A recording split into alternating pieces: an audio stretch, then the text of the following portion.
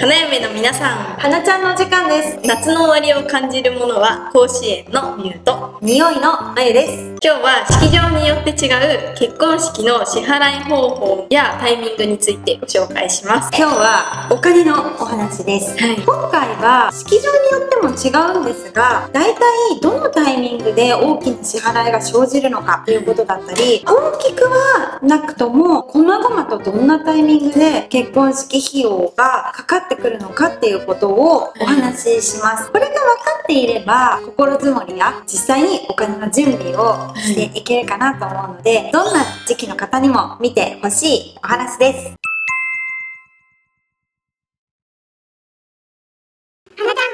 式場にお金を支払うタイミングって実際にどういうタイミングがあるんですか？まず結婚式の総額費用を支払うタイミングっていうのは大きくこの3つ。これがまず大波ですね。1回目がだいたい契約時ですよね。お申し込み金というものをお支払いします。このお申し込み金っていうのは、結婚式の費用とはまた別で支払うもの。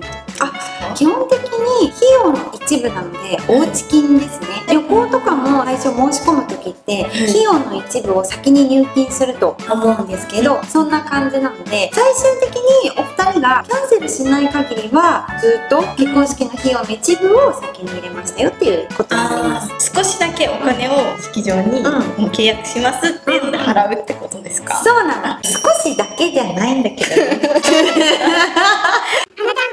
式場によるんですが、5万円からだいたい20万円。そんなに振り幅違う？振り幅全然違う。私が前いた式場だとタイヤ以外は10万円だったかな。タイヤは20万円の時期だったかな。なんか途中から変わったんだよね、そんな風に。日柄によって違いますね。人気の春とか秋のタイヤ土日ってなるとみんながその日にしたいから、その場合は仮予約目的ね、もう別におうち金戻らなくていいからとにかく抑えるっていうちょっとこう富裕層の方とかもいらっしゃった際に本気で検討している人もいらっしゃるので、高くしているっていうのはあります。あとは私が結婚式の時は33万円だ。もうでもその時に後には引けなかった。申し込む気持ちムンムンだったから。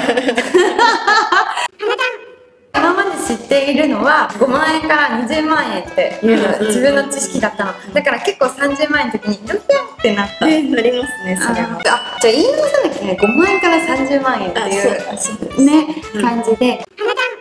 次が30日前ですね。この2回目のタイミングっていうのは、これがだいたい中間入金というものですね。基本的には申込金、中間入金、最終入金っていうのが結婚式費用に大きく関わる大波出費ですね。でその中間入金っていうのはだいたいどの式場も30日前に一度支払いがあります。30日前に支払いをするっていうのは何か意味があるんですか？意味はあるのかな？意味はただ単純にお客さんが一括で払うのが大変だからっていうので分けてる。そういう理由も一つあると思いますし、式場の考えうるリスクっていうのを避けてっていうのもありますよね。全部式場がもう完璧に用意してる中でポンといなくなっちゃうっていうねことだって生じるかもしれないですし、いろんな理由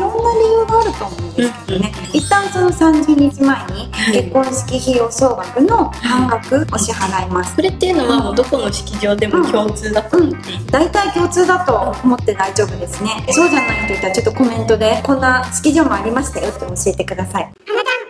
結婚式の30日前ってことは、もしかしたら直前に打ち合わせするアイテムが決まってない場合もあったりするじゃないですか。そういう時はどうするんですか？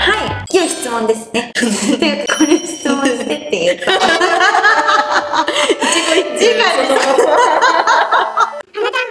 まだ最終の打ち合わせを迎えてないとか終わってないものがある場合がありますね。ただおそらく30日前になるとほぼほぼの入れる項目だったりある程度のアイテムは大枠決まっている。あとは詰めていくだけっていうような状態の式場がほとんどだと思います。なので一旦は30日時点での最新の見積もり金額費用からの 50% 支払うという感じです。もしかしたらこの割合が違う式場があるかもしれないですね。30% なのか70% なのかっていうのがあってて、じゃあ変更したらどうするのっていうのは最終の入金で帳尻を合わせるという感じです。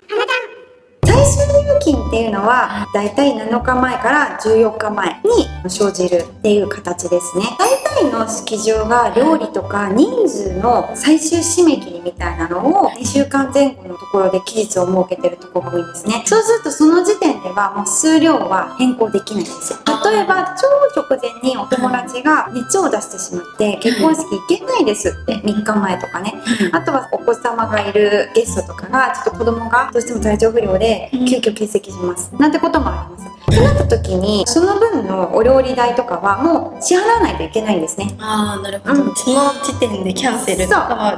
できないということですね。そこが締め切っちゃったら、でもうその時点で最終入金っていうのはほとんどこうブレることがないっていう形です。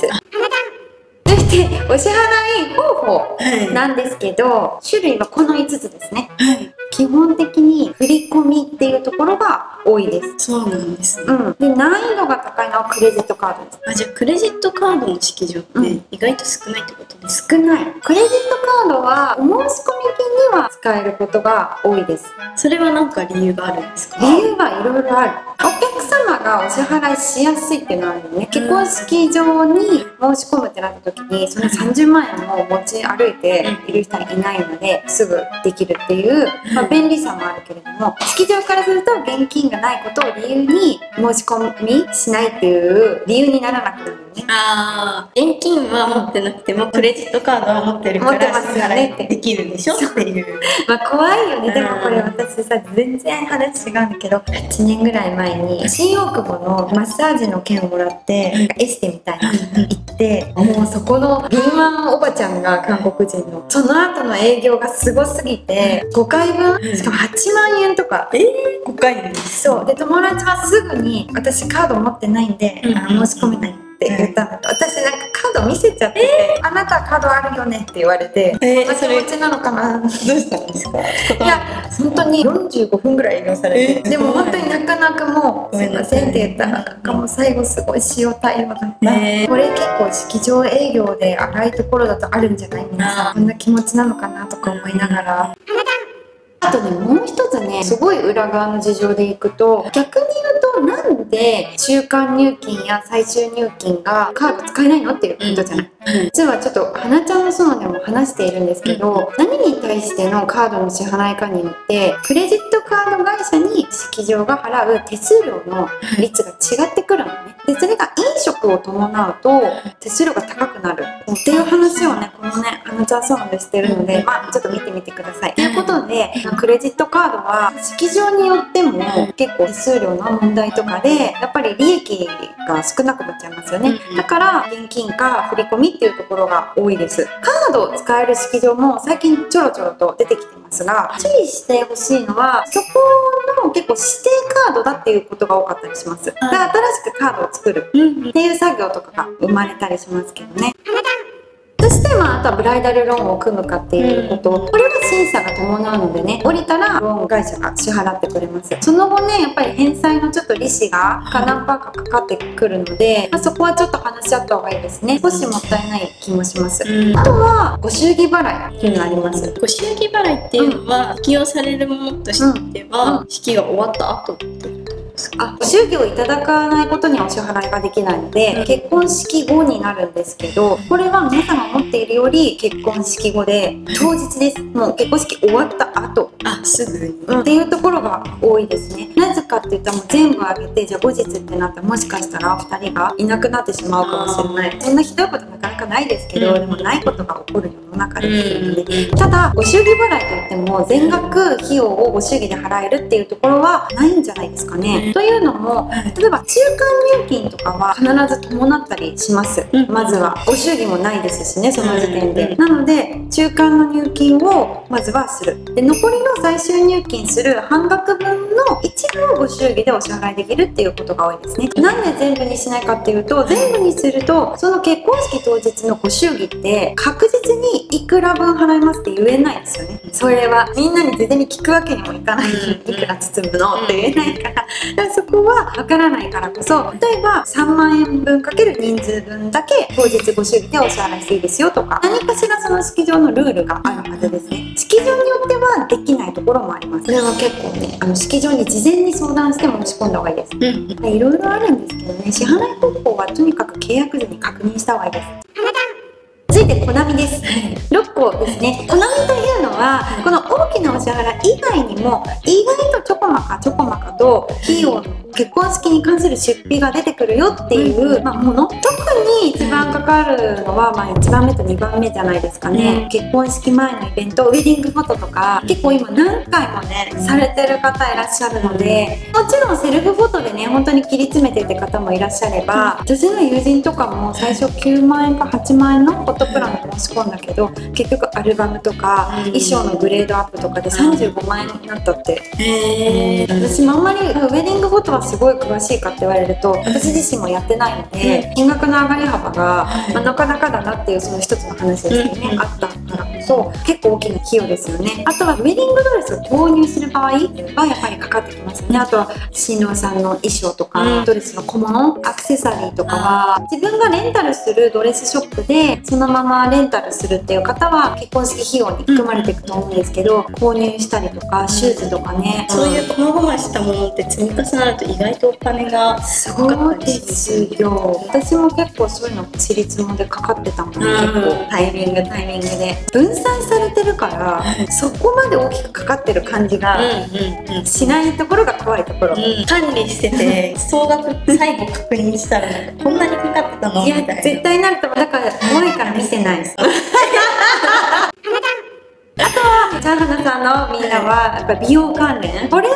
1回でね回数券ボンと10万円ぐらい買う方とかもいらっしゃれば、ちょこちょこやってったらいろんなことでトータル8万から10万円ぐらいいっちゃう人いるんじゃないですかね。ネイル、ヘア、まつげ、あとやっぱ結構その整体とかエステとか、あとシェービングとかいいよね。普段行かないからこそ、エステとかってより相場感が私結構わからない。わからないよ。私1箇所だけ1回行ったんですけど、チャーハナさんとかの美容レポのおすすめのとこ1個行ってみた。もうわからなすぎて、だってみんな効果出ますって書いてあるんだけど嘘くさいんだもん。背中の写真とか。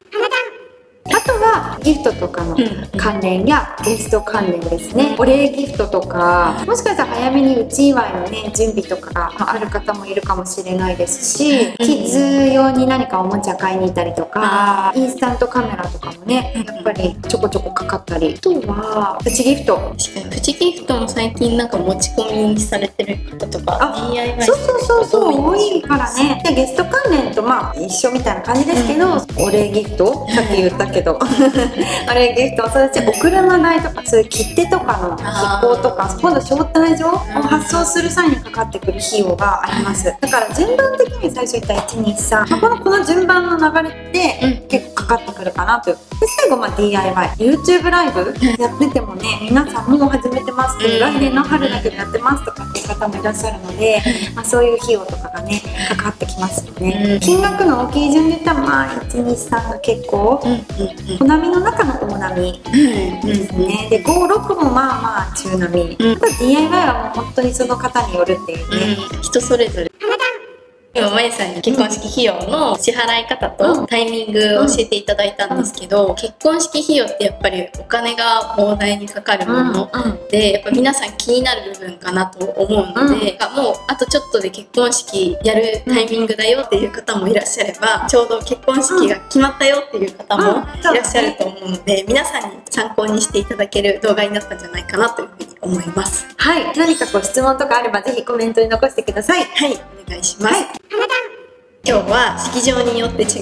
う結婚式費用の支払い方法やタイミングについてご紹介しました。本日もご視聴いただきありがとうございました。はなちゃんでは結婚式に関する情報を配信しています。少しでもいいなと思ったらチャンネル登録といいねボタンをお願いします。またコーディのインスタグラムでも情報発信をしておりますので、合わせてチェックしてみてください。あと予算管理ツールもぜひ活用してみてください。概要欄に貼っておきます。それではまた次回の動画でお会いしましょう。バイバーイ。式場に確認してね。